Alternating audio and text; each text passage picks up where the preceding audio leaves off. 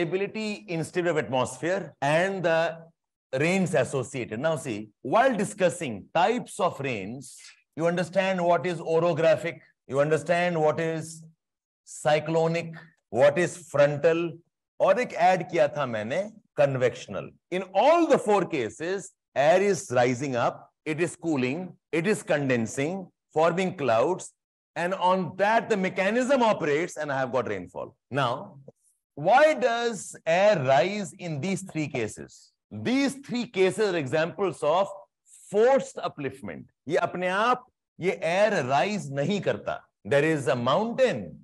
This is an air moving. Because of mountain, this has uplifted. This was the air moving. It is a cold air. But it comes near air, which is even very, very, very cold. Because of this, this cold air will rise. Otherwise, ये अपने आप rise नहीं करता. Or this air was moving and it meets another air.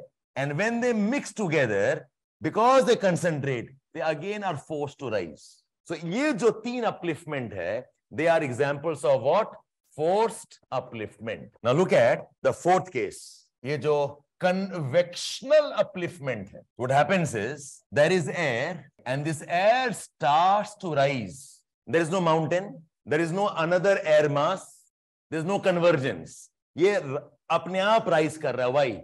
Why is the air rising on its own? This is convection. Yes, this is warm. Warm compared to what? Surrounding air. ठीक है? To understand this, we have a proper mechanism which is about the instability of air. So I am discussing now convectional rainfall कैसे होता है. How does the air rise on its own? Because of the difference of temperature with the surrounding air. This is not same as any of these three cases. ये अलग है. This is two air masses interacting, not same as entire surrounding air. ठीक है? So write down here, the concept of stability, instability is applicable to convectional rainfall where air rises because it is warm compared to the air around it.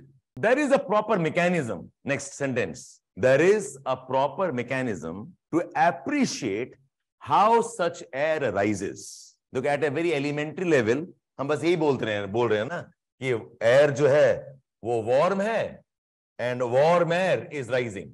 This air is warm, okay, and warm air rise कर गया. ठीक है? That's a very elementary way of understanding. But there I am saying that there is a proper mechanism how it happens. Okay, don't write down. Listen to this. Now say, atmosphere, we must imagine as two components. One component is the air which is stationary. Move nahi kar raha hai. There is an air layer called A. There is an air layer called B.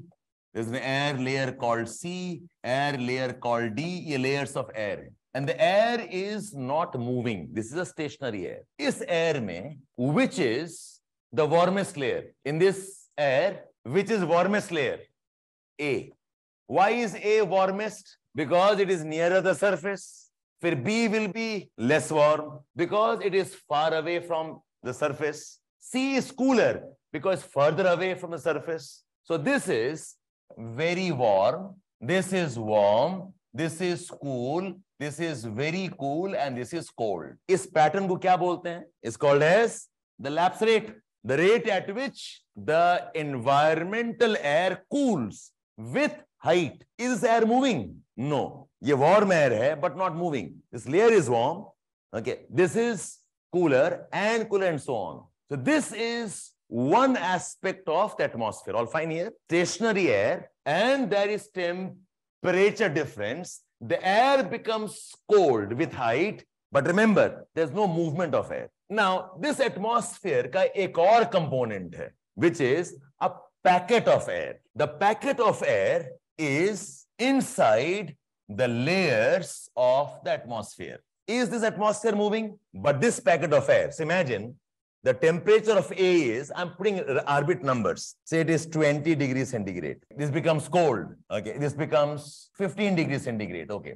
This becomes 5 degrees centigrade.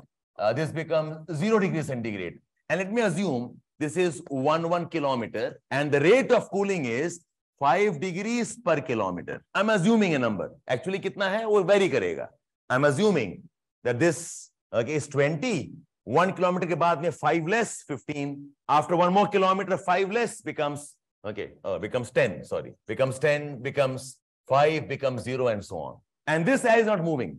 So this layer A, temperature at 20, layer B has 15, layer C has 10, layer D has 5, and E has 0. This packet of air is another system altogether. Say, for example, this packet of air has a temperature of, say, 30 degrees centigrade. Now, this is warmer than this. Will it rise? Yes, it rises. So, I'm assuming for whatever, kahin se bhi heat aaya, jo bhi hai, there is a packet of air, think of a balloon here. The balloon is at 30. This is warmer than 20. Will the balloon rise? Yes. Say it goes here. As it rises, will the balloon cool? Yes. Why? Because it is expanding. ये क्यों cool हो रहा है? Why is this cooling? Because the distance from the ground is increasing. Think of the ground as a heater. जितना दूर जाओगे उतना ठंडा हो जाएगा. Why is this packet of air cooling? Because it is expanding. Okay. इसका rate of cooling कितना है? 5 है. इसका कितना है? ये 5 नहीं होगा. ये कुछ और rate, because the mechanism अलग है. So assume, say the rate of cooling of this packet of air, say approximately is 7 degree per kilometer. 30 था. After 1 kilometer कितना बन जाएगा ये? 23. This is more than 15. Will it rise? Yes. It again comes here. It'll again cool. 23 minus 7. कितना हो गया आपका? 16. Is warmer than this. It'll again rise. It now become 9. Again warmer than this. It'll now become, say, 2. Warmer than this. इसके ऊपर में जब ये -5 है, ये कितना हो जाएगा? -5. Now the temperature are matched. Will the packet of air rise further? So when an air packet rises, I must visualize the system as two different things operating together. This packet of air rises because it is warmer than the air outside. And till the time it remains warm, it will keep on rising. Imagine, say this cooling change hokar, say imagine, ये 10 degree centigrade per kilometer हो गया.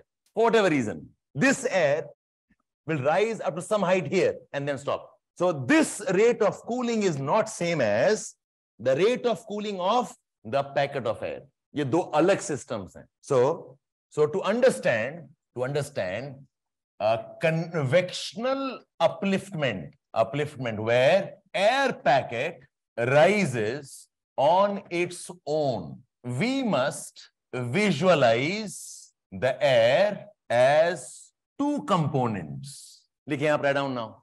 To understand, write down. To understand convectional upliftment of air. To understand convectional upliftment of air, where air, packet or air rises on its own. When air packet or when air rises on its own, we must visualize air as two components. क्या है? A static air that is not moving but cools with height. A static air that is not moving but which cools with height, because of distance of the air from the ground surface. We visualize two components.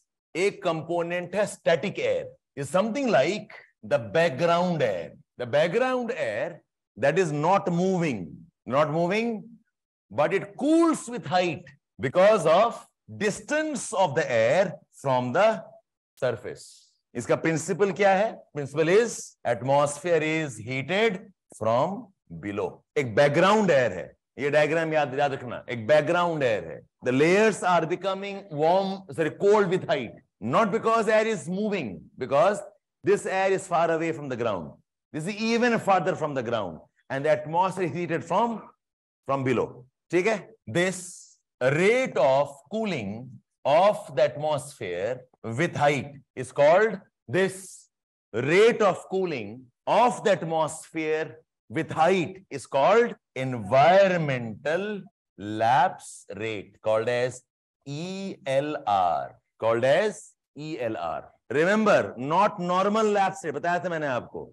Normal lapse rate, okay, imaginary है. यही माया है. ठीक है? ये होता नहीं है. एक assumption है. If the system was steady state system, okay, तब atmosphere would have been at 6.4 per kilometer. Reality में this is an imaginary value. In reality, the actual rate of cooling is called as environmental lapse rate. इसका किसका कितना value है? ELR का value कितना है? Is variable.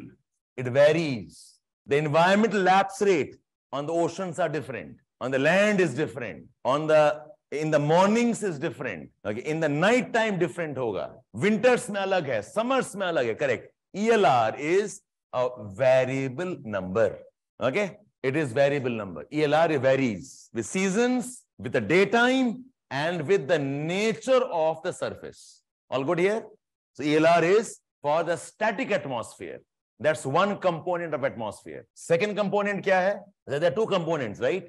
Second component is the packet of air that is rising because of its temperature being more than the surrounding static air. One is a static air, the background air. और एक क्या है? The packet of air. The packet of air is rising because of its temperature being more than the surrounding static air. So, I'm just writing what I had said earlier.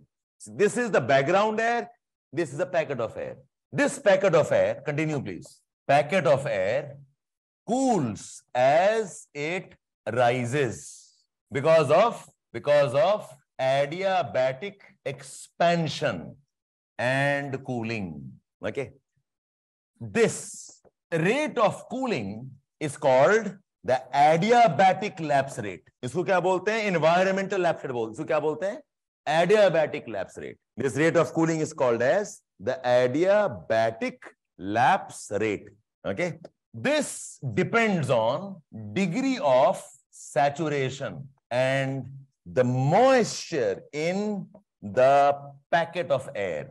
It depends on the degree of saturation. इसका property ऐसा ही है. It depends on the degree of saturation and the moisture in the packet of air. What I'm saying is, this packet, at what rate it cools, it depends on इसमें कितना moisture है.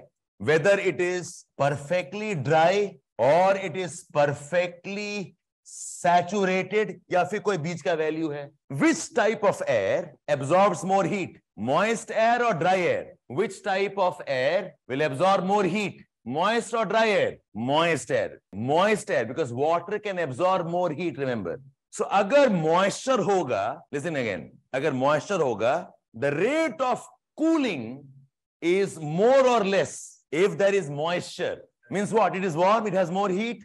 So rate of cooling कैसा होगा? Will be less. Means the air will remain warm for a longer time. Why? Because moisture can hold heat.